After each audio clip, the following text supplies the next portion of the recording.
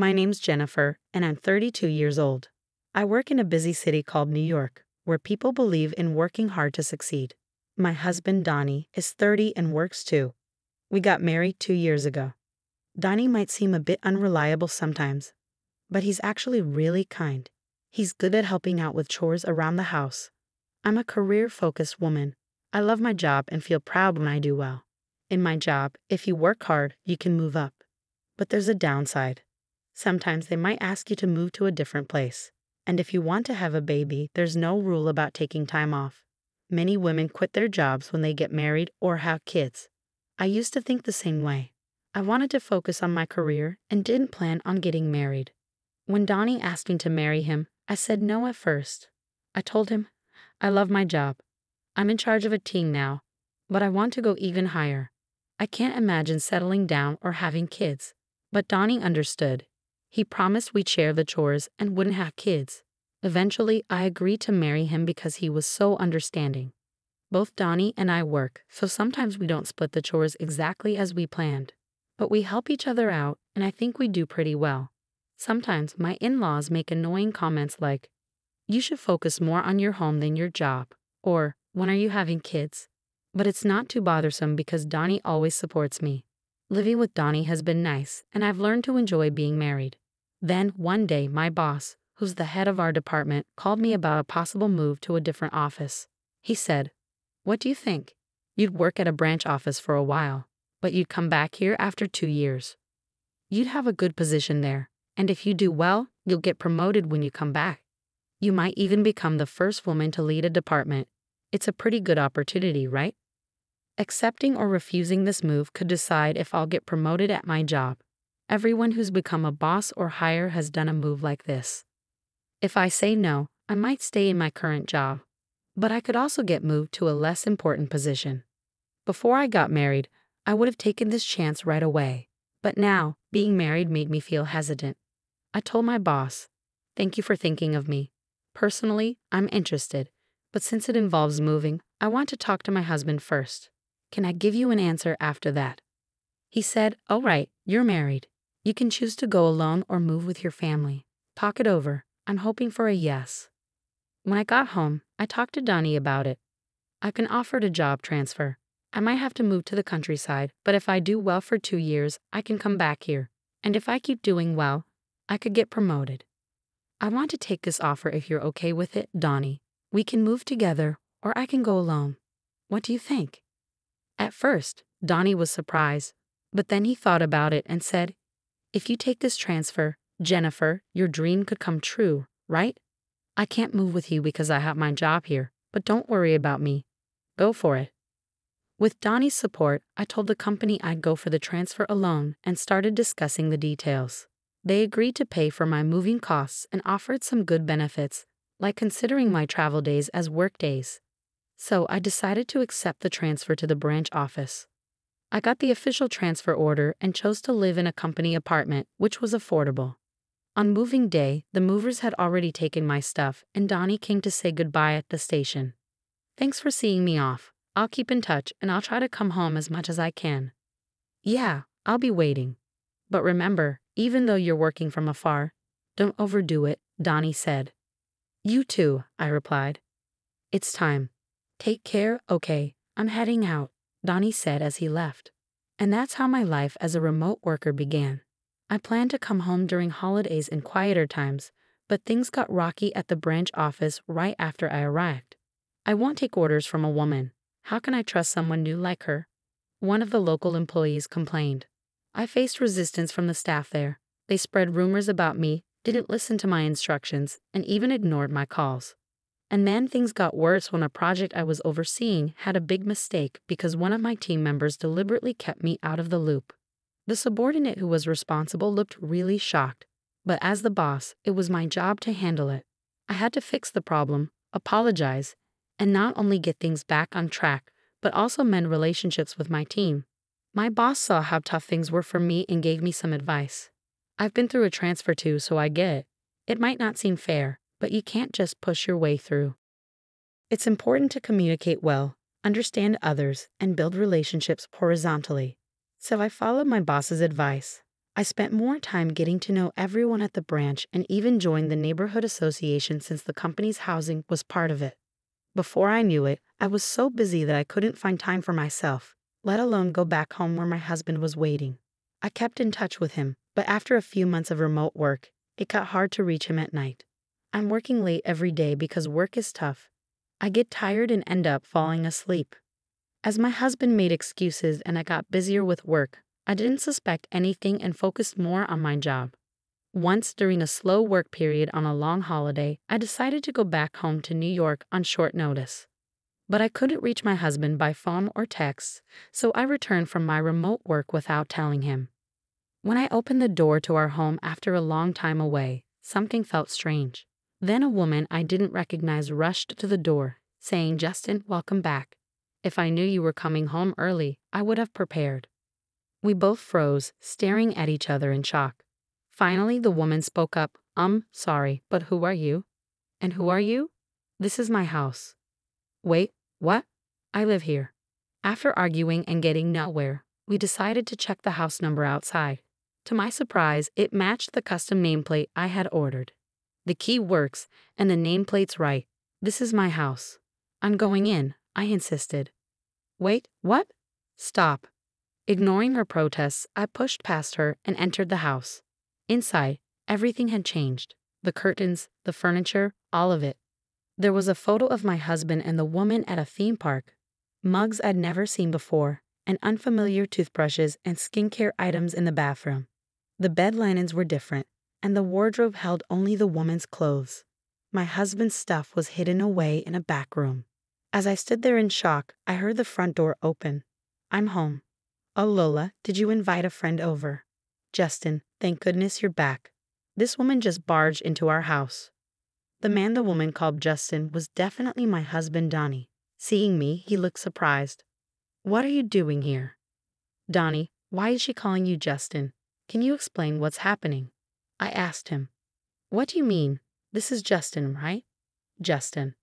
"Well, actually," my husband seemed flustered under our questioning. "Lola, his real name is Donnie. Isn't that what's on your driver's license? And I'm Donnie's wife, Jennifer."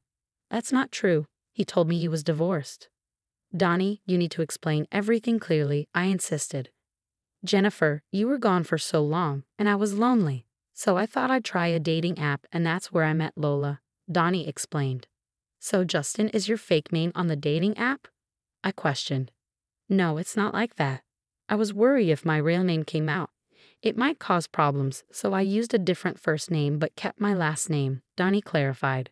"And why did you lie about being divorced?" I pressed further. Lola's profile said she'd never dated a man before and was serious about finding someone for marriage. It struck a chord with me, so I lied about being divorced to win her over. "We started living together," Donnie admitted. "Why would you do something like that?" I asked, puzzled. At that moment, my husband began justifying his actions defiantly.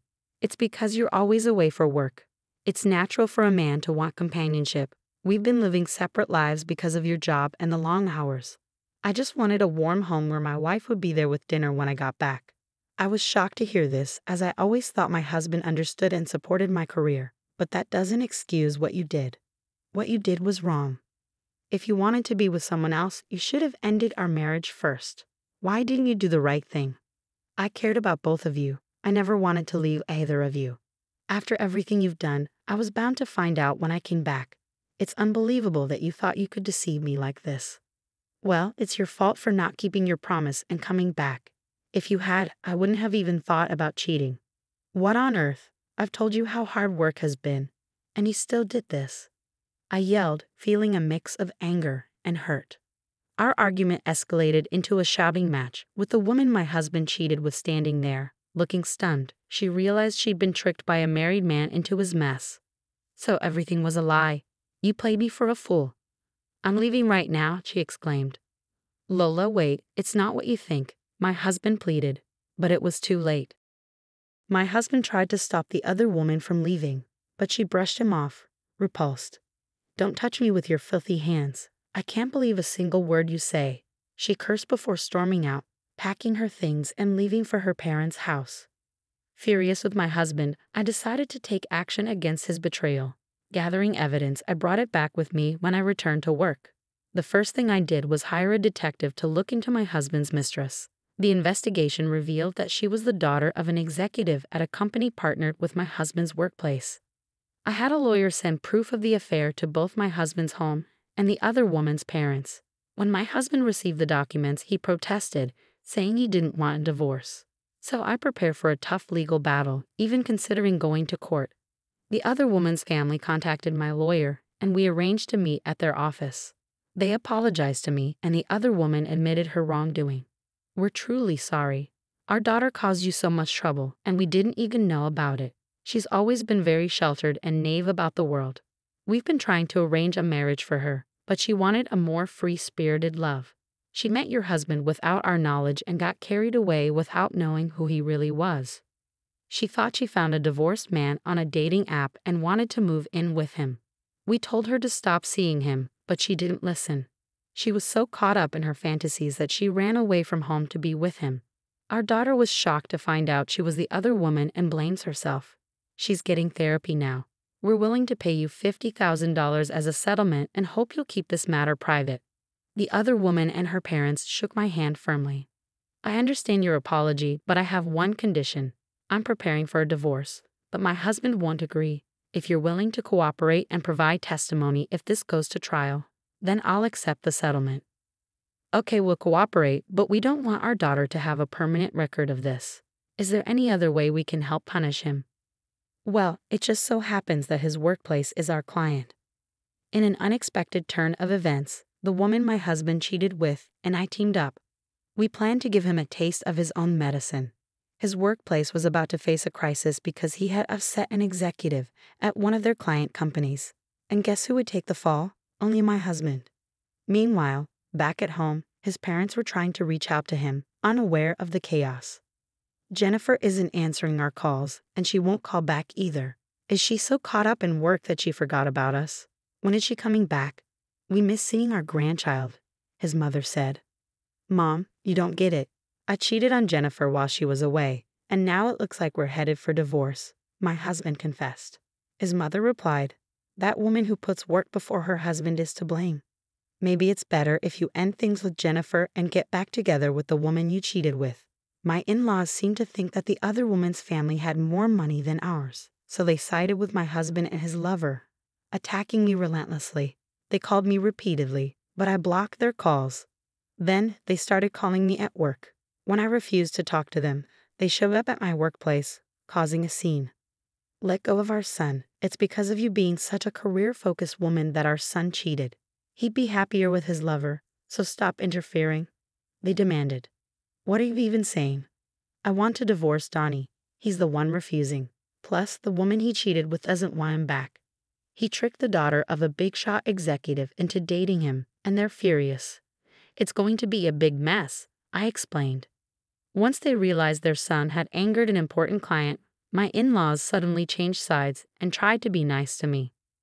"We had no idea it was this serious. We must have misunderstood. We're sorry. Our son messed up, but he feels bad. You'll forgive him, right, Jennifer?" they pleaded. "I have to decline. You just insulted me, and now you're asking for forgiveness? Please leave," I told them firmly. When they refused to leave, I had security escort them out. Because of the scene they caused, my company decided to sue them for disrupting business.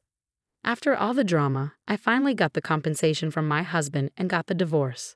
The other woman's family also demanded compensation for their daughter's suffering and therapy costs. With the loss of his job and having to pay hefty settlements, my husband was now in deep debt. He couldn't afford to quit, and he was trapped. 2 years had passed since my assignment started. When everything settled down, I finished my assignment successfully and was getting ready to go back to the main office. My hard work paid off, and I got promoted to department manager. If I hadn't taken the assignment, I might still be stuck in a loveless marriage. But I realize now that a man like him would have cheated sooner or later, and I would have clashed with his parents anyway. I've learned that I'm better suited for work than family life, and I'm incredibly fulfilled and happy now.